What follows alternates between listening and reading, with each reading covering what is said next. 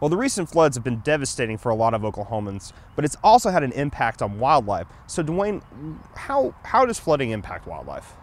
So it can be positive or negative depending on the animal we're talking about. Some things like frogs have had a good year because wetlands have stayed full, lots of habitat for them to breed. Other animals like ground nesting birds have really had a tough year. A lot of nests have been lost. So you can expect things like wild turkey to really decline for next year. People have probably noticed all the dead turtles on the road. They're moving a lot, trying to take advantage of new wetlands that have been filled this spring.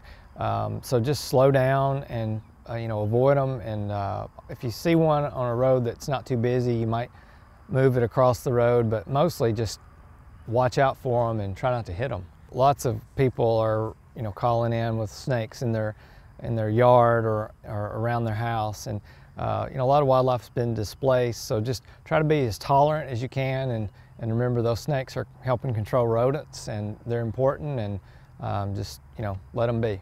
I guess a little bit more on that, is it possible for areas like in southeastern Oklahoma where snakes like venomous snakes like cottonmouths might be moving in areas that they wouldn't normally be?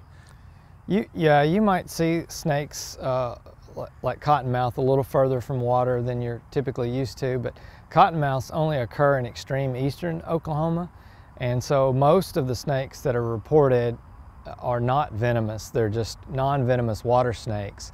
Yeah, you mentioned that this, with the flooding, they're finding animals that have been displaced that they wouldn't normally else see. But this is also the time of year that's not, not specific to flooding, where people are finding young animals that they probably should just leave alone. Yeah, so lots of calls are coming in now about people finding deer fawns. So if you find an animal, a young animal, just leave it alone. Most likely the parent is nearby trying to feed that animal, and the longer you disturb it, the worse off it is for that young animal. And so if you have strong concern that that animal has been orphaned, just call the wildlife department, but let the animal stay where it is. Don't pick it up. All right, thanks, Dwayne. If you would like some more information on wildlife and flooding, go to our website, sunup.okstate.edu.